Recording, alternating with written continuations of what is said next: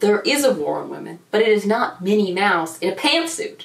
Hi, and welcome back to my channel. My name is Stella McCartney, student extraordinaire, and today we're talking about Minnie Mouse and her new outfit. I don't know any Minnie Mouse stuff, I'll be wearing it, but instead we got Mickey.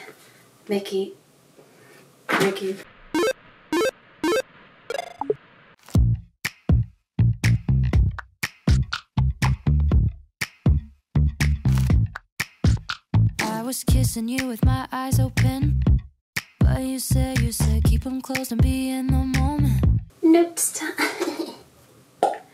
And as always, sources will be linked down below. As a little bit of background in case you've been living under the Disney rock, Minnie has a new outfit.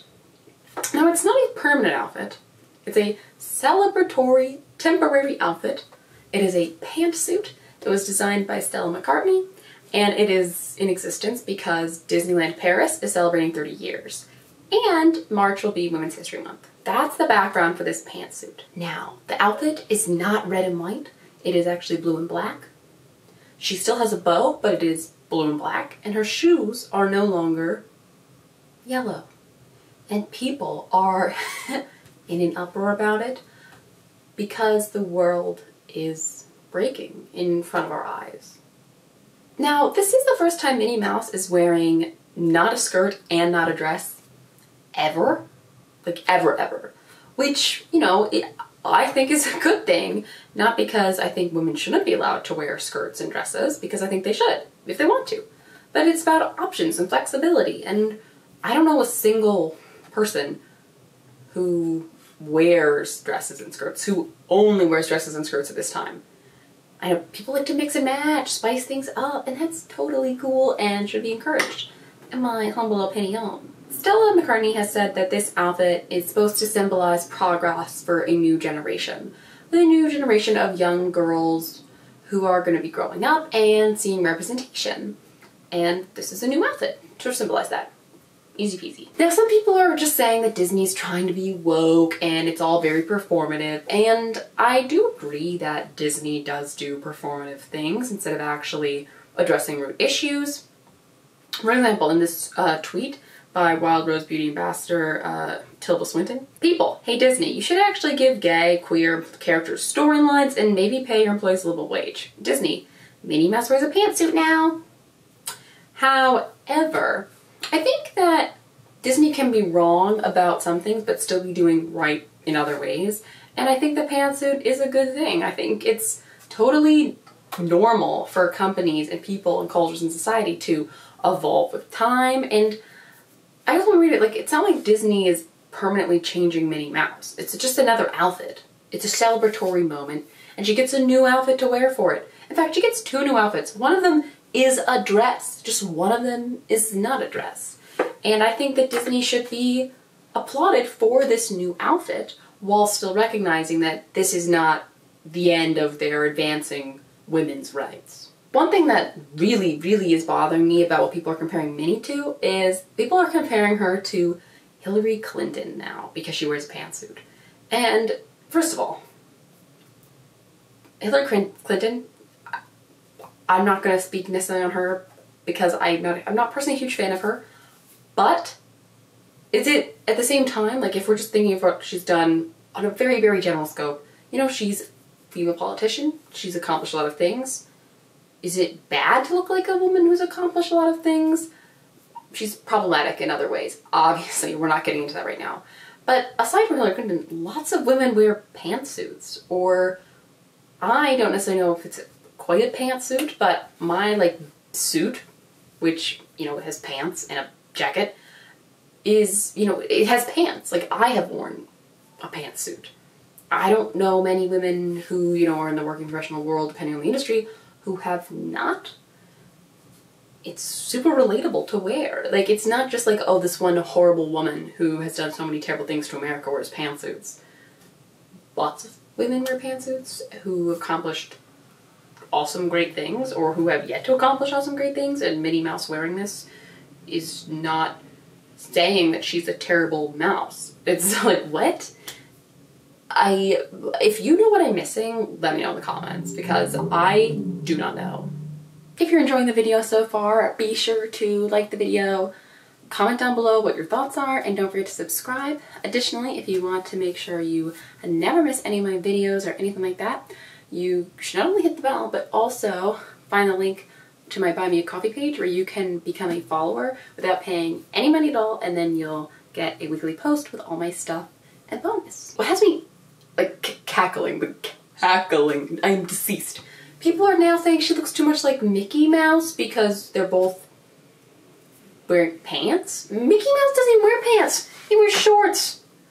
It's a pretty different look. You know, Mickey Mouse, but Mickey Mouse wears pants and other outfits, I admit.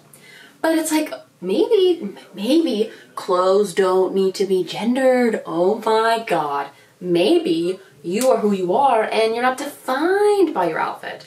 Maybe women can wear pants, men can wear dresses, and non-binary people and all other genders can wear whatever they want. Anyone can wear whatever they want. And we don't recognize them by their outfit. We recognize them by their character, by themselves, whatever name they want to go by. That's how we recognize people. Oh my God, Minnie Mouse wearing pants makes her unrecognizable from Mickey Mouse. Oh, boo-hoo. Too bad for, they're mice. As I mentioned about like the performative, you know, it is in some ways like a political show, but I think people sometimes want to purposely miss the point and make things into really big issues, and by making that into the big issue, they're not addressing the actual problem.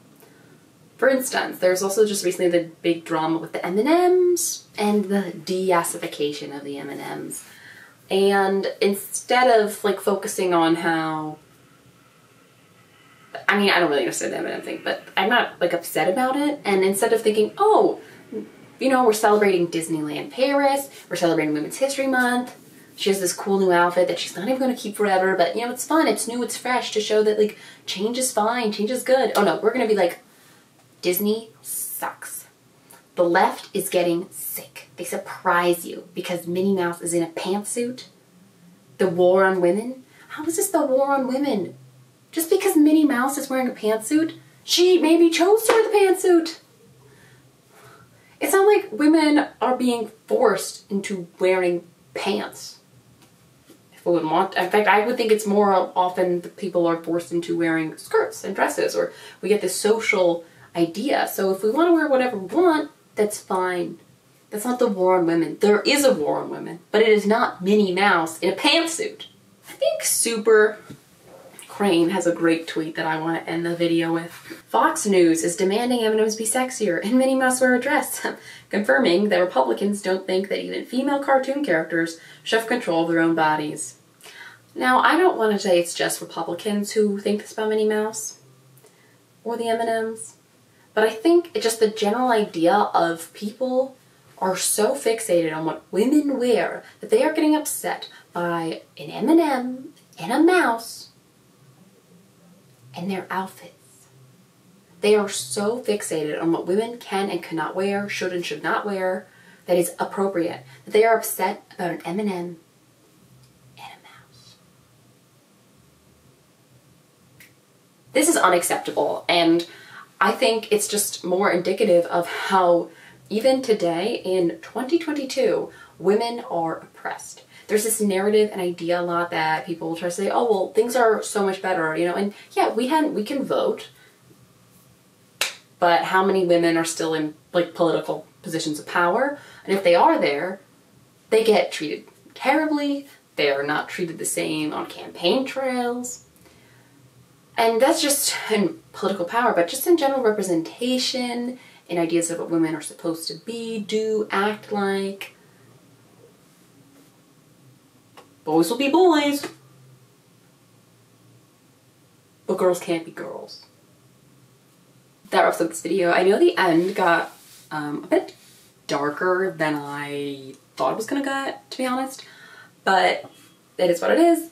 If you thought this video was interesting, please give it a thumbs up, comment down below your thoughts on the issue. I would love to know. And don't forget to subscribe, and I will see you next time with more film, commentary, and general lifestyle content. Bye. I guess I never loved you like I love me. I guess I never loved you, and that's okay with me. 'Cause someday